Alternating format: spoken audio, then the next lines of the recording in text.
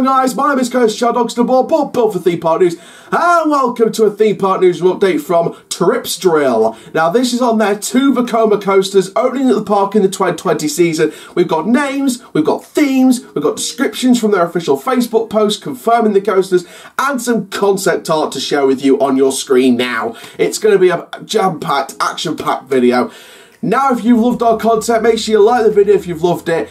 Comment your thoughts down below, and make sure if you want to keep up to date with the latest content, click the notification bell and subscribe to Coast Chad YouTube channel so you never miss any more thrilling content. And now let's zoom into the video. So this is from Tripsdrill. This is a European park. We know that they've been considering coasters. We know they've been doing coasters for a while.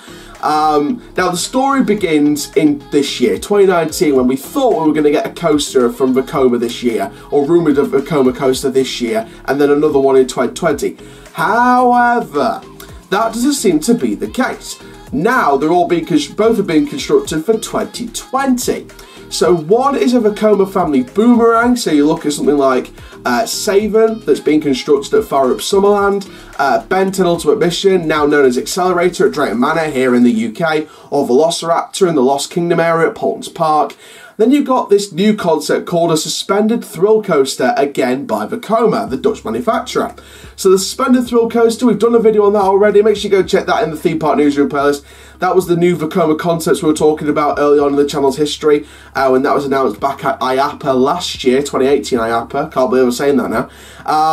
But basically, the suspended thrill coaster is like they've moved away from the suspended looping coaster and sort of created a bit of a newer version known as the STC. So we've got rid of the SLC and it's now the STC and the SFC, the Suspended Family Coaster, which is you fly at the Pterosaur at Paultons Park. Fun Spot America's got one. You've got Dragonflyer in the Wild Will Grow section of Dollywood that opened recently. So, you know, you've got these kind of models, but this is like the thrill coaster. So you're taking the Suspended Family Coaster with the newer Gen Vekoma track and the trains, but you're adding a couple of inversions in there. That's what the 2 coasters Tripsdrill are adding next year. So big underrated projects in my opinion. We've got names, we've got themes, and we've also got stories, as spoke about on social media from Tripsdrill. So let's have a look at those themes and stories right now. So the first coaster then, so we're going to talk about the Family Vekoma Boomerang first. So this is their official description. So they've got 2 train emojis. This is from Facebook, by the way. In the design of the family roller coaster, and then 4 emoji faces, where it goes downhill not only forward but also in the backwards shot, bit of a reverse emoji.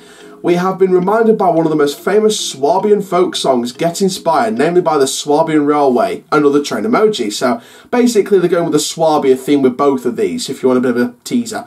And I think Swabian themes are definitely in Tripsdrill's bloodstream. They're really used to doing Swabian themes, so I think they're going back to their old roots and really getting in that Swabian theme again. In the song that was created at the end of the 19th century, a turbulent journey is sung on the Swabian Railway. The roller coaster is designed in the style of a steam locomotive. In addition, we've chosen the name Full Steam for the new attraction. Now, there is a German version of the name, Vollendampf, I think it's pronounced in German.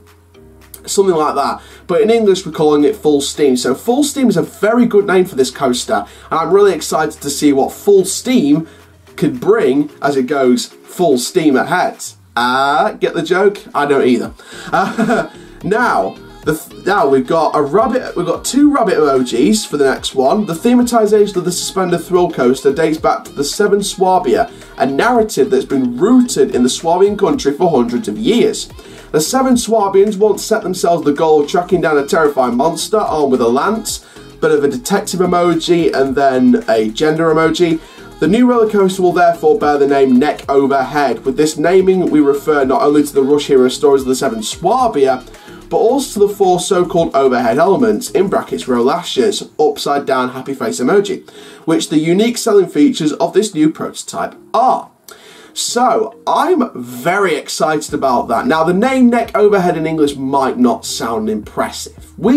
Some of us English enthusiasts are probably commenting down below right now thinking, Neck Overhead, not a very good name in English.